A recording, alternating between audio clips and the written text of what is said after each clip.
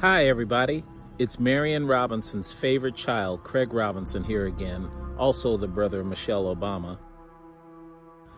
And I just wanted to let you all know that my mom and I are going to be talking to my sister on the last episode of my sister's podcast, the Michelle Obama podcast, dropping tomorrow, Wednesday, first thing in the morning. I hope you guys are all there and ready to hear some really good stories and have a whole lot of fun.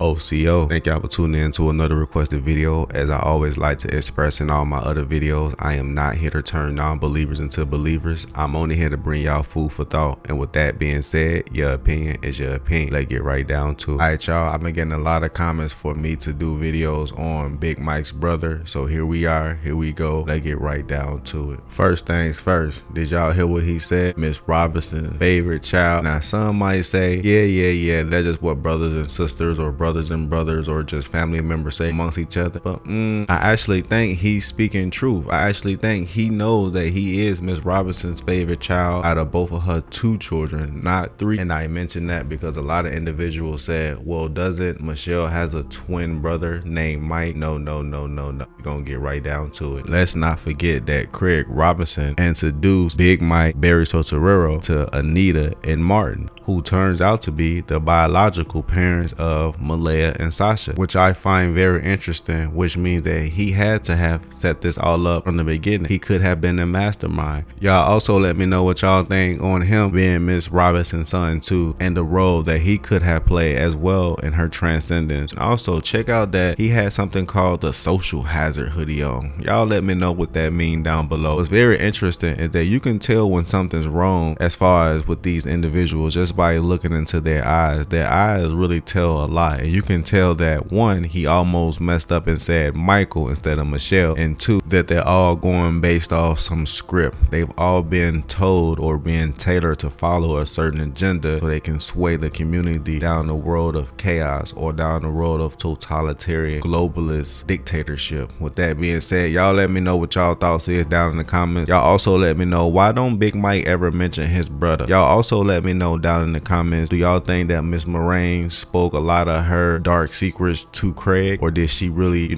ponder those thoughts with Big Mike? With that being said, those that really function with me on the daily already understand that their eyes always recognize real lies. And until next time, I always got more. Why though?